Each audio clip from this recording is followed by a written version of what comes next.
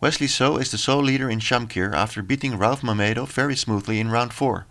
Since his forfeit in St. Louis, he has scored 5.5 out of 6, and at the press conference he was asked whether there was any relation. Well, probably that motivated me because, on my last tournament I had a lot of losses. I mean, I lost almost half of my games in the US Championships, and that kind of motivated me to work harder because, I was trying to figure out why that happened, what my weaknesses are, and I try to solve them, and it's a daily work.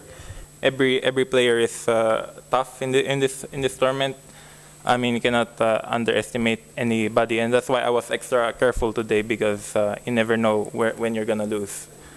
And every player is tough, and tomorrow I will play Vishy Anand, and it will be my first tournament game with him, and I really look forward to that. And I'm very excited, and I expect a tough game tomorrow.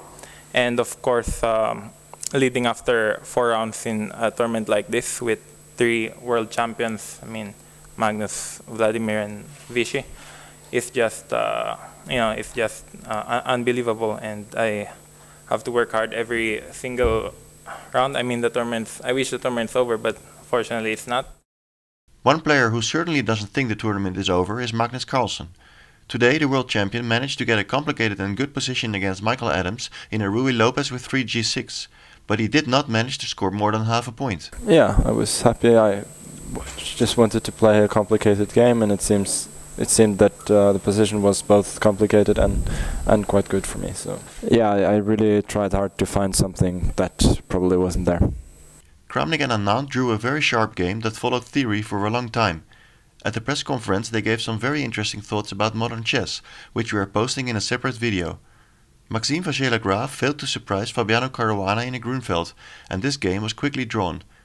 The same result was seen in Anish Giri versus Shahriar Mamediarov. Usually from this opening the position gets very close and boring, because usually how they play this type of positions, I mean, if I would not, they would go one knight here, they would go another knight to the 7, and then you move around, forever, and we got which is very boring, and we got some excitement here at least. Yeah. So that's our achievement for today.